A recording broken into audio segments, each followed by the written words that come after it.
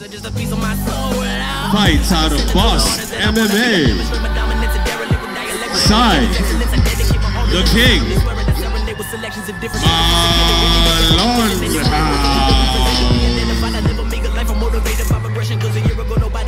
So they get it. I'm persistent with the effort. I can remember decoration dedicated to the devil. Me definitely concerned that I prefer to be a purist. I purchase all of the verses on their way to get it off of my chest. Though a lot of it's a pride of myself and privately polish them off. I punish with powerful poems, compose a noble creation. Case in point, I'm standing improvements in a lucid dream. I used to be infatuated, now it's just reality. I'm managing my temperament. My time to capitalize is infinite. The wisdom I'm attaining from trial and effort is priceless. I promise myself I'm putting the music before my sanity. Saying you will lullaby with alliteration and empathy. The lack of recognition is starting to fuel my energy. You know you made it when you're receiving hate from an enemy. Your relevance was never an option. Here's a synopsis. Said I'm knocking out whoever you considering the king. I kick him off the throne. I want it. I'ma take it as my property and probably prepare to go to war with any challenge. I'm better than kind of seeing people champ for me to finish it. Reminiscing of the legends that left remarkable legacies. I said it, I'm ahead of my time. I am. You could never understand the headspace I'm in. Nah, living around in about it, giving a lyrical battle, working to find out the balance, dealing with every challenge, but it's a struggle, meticulously adjusting my train of thought to be positive, transformed to a phoenix. And we just trying to give you something you remember. We the illest nigga, don't ever forget it. Loud. And we just trying to give you something you remember. We the illest nigga, don't ever forget it. Loud. And we just trying to give you something you remember. We the illest nigga, don't ever forget it. Loud. And we just trying to give you something you remember. We the illest nigga, don't ever forget it. Knowledge. Order.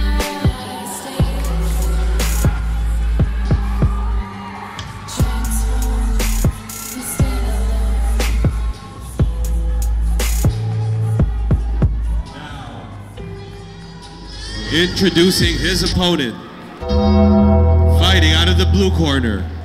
This man weighs 145 pounds, stands 5 feet 7 inches, fighting out of Bear's Cave MMA,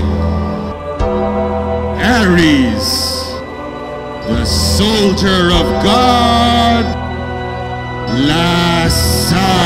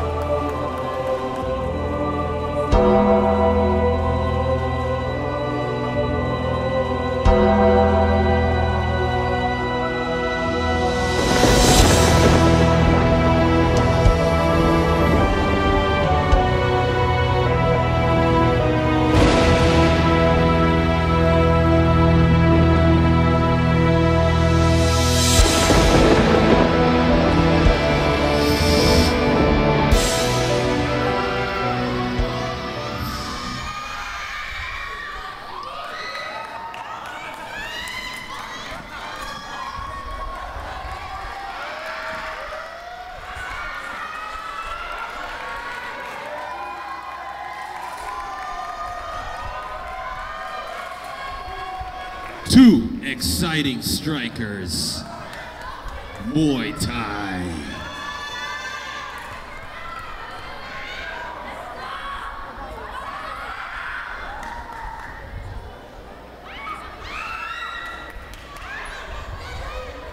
All right, once that cage closes, it's a fight, folks.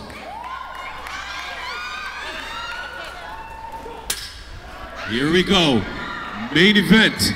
Muay Thai, fight!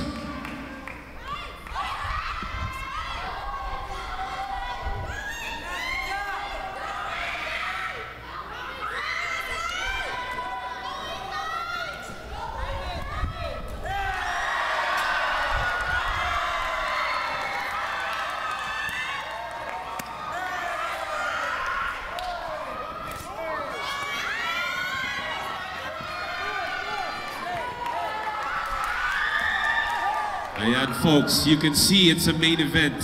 The quality of striking. Kita mo, ang crisp, ang pupulido ng strike, oh. Ayan, kita mo yung difference. You can see the difference from the earlier cards. Nice combinations.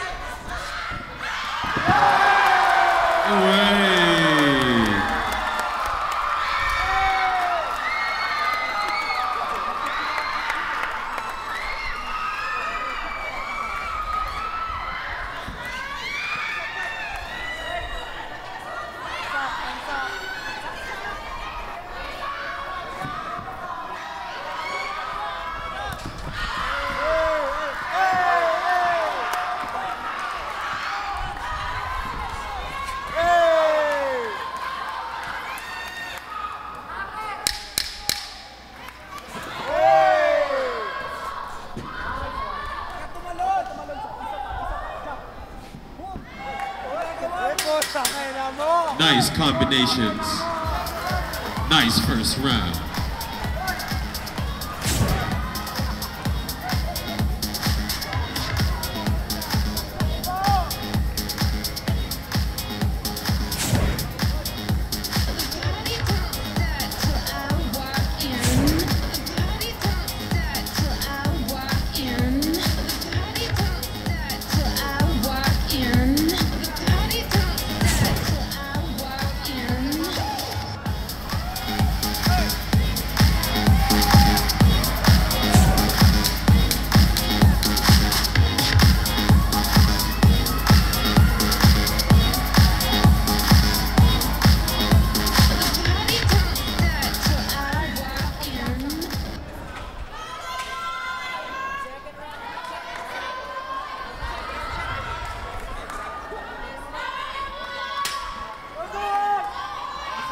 Round two.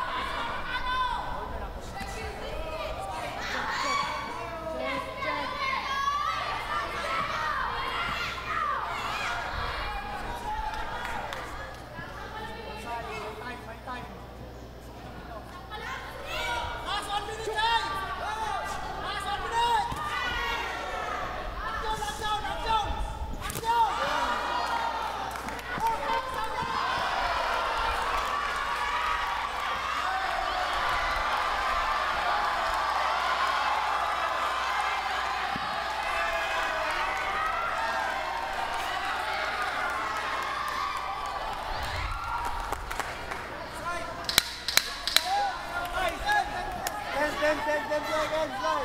Showtime! 10 seconds, 10 seconds. 10, 9, 8.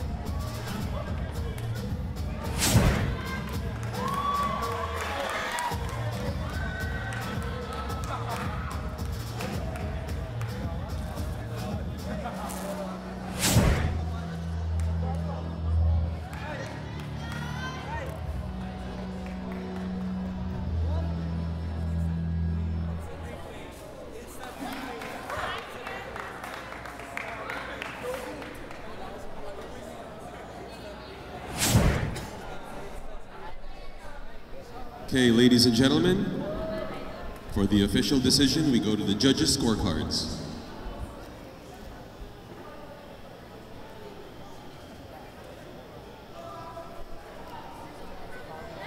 All three judges score this bout 30-27, declaring your winner by way of unanimous decision. Red corner, Sai, the King, Malonjao.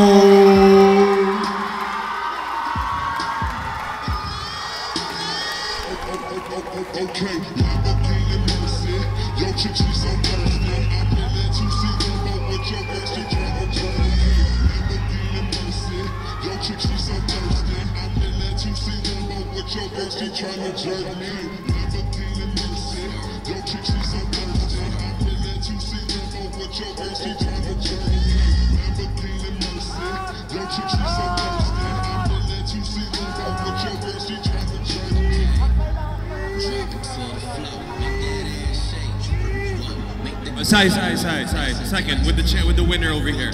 Where's the camera? Over there, camera. All right, congratulations on the win, Sai. Awesome, spectacular striking. It was nice watching you. It was, you know, I saw your striking improve. Tell me, you were gone after a year and a half, was it? What were you doing different in terms of training to prepare for this fight? Volleyball. Love ko kayo lahat. My training, the usual po na ang inad ko lang po sa training ko is yung mga buhat, tapos yung mga takbo. Other than that, same routine lang naman po. Tulad ng binigay ni Coach Isaiah na nasa Dubai. Pwede po salamat. Coming into this fight, after nawala ka ng isang kalahating taon, syempre, bababa cardio mo. Coming into this fight with an active fighter na maganda naman yung record, what was your strategy? Strategy ko lang po, actually ginawa ko yung strategy ko ngayon lang kasi yun nga, yung mindset ko lang po is gusto ko bumawi sa boys ko, sa team ko kasi unfortunately they all lost. Tapos yun, gusto ko lang italo yung bandera ng team ko. Well, you definitely made that up tonight with a win, right? So what's next? What's next? What's the plan now? What's the next fight? Is it another rest? Isang taon na naman na pahinga o ano? Laguna. Actually, DFC offered me a fight on January, so I might be taking that. So yung Indianong mga kalaban ko, see you there. Was it Punjayit? See you, maglalaban tayo come January. Right, another upcoming fighter to look out for. Nice talent, always nice watching you fight. Congrats, give it up everyone. Ay, wait, 1 second. Gusto lang thank you una-una sa team ko sa pagtsatsaga sa akin. Thank you guys kasi never gonna give up sa akin. Kahit makulit ako. To my family, walang sawang pag-support sana kahit yun nga, sorry, hindi ko na-finish tulad ng sabi mo, Dad. But, yun, gusto ko patagalin. Experience na din. And, to my volleyball girls,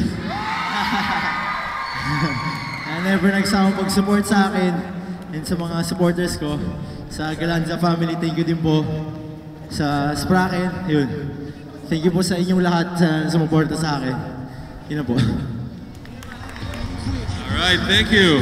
Di pa tayo tapos. We have 2 more bouts, guys.